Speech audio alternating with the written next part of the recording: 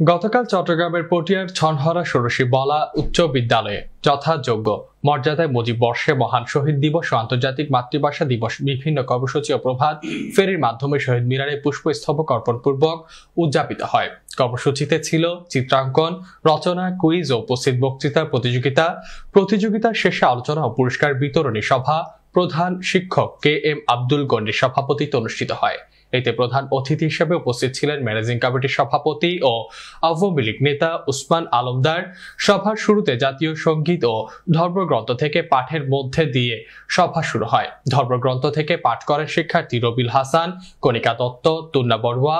আলোচনায় অংশগ্রহণ করেন বিদ্যালয়ের ম্যানেজিং কমিটির সভাপতি উসমান আলমদার, ম্যানেজিং কমিটির অভিভাবক সদস্য উত্তম বৈদ্য, অলোকেশ কুমার দাস, পপি বড়ুয়া, গোপা বিশ্বাস, মোহাম্মদ জাকের হোসাইন, মোহাম্মদ বাহাদুর, হোসনে আরা বেগম, অনিরা রানী দে, নেবেল বিশ্বাস, সুকৃত রানী দে ও প্রধান শিক্ষক KM আব্দুল গনির সমাপনী বক্তব্য শেষে বিজয়ী শিক্ষার্থীদের মাঝে পুরস্কার বিতরণী করা হয়। এই সময় প্রধান অতিথি উসমান আলমদার বলেন,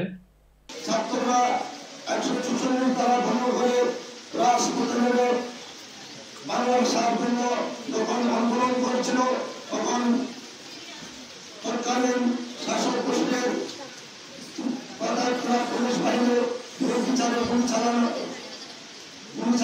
শুরু করলেন।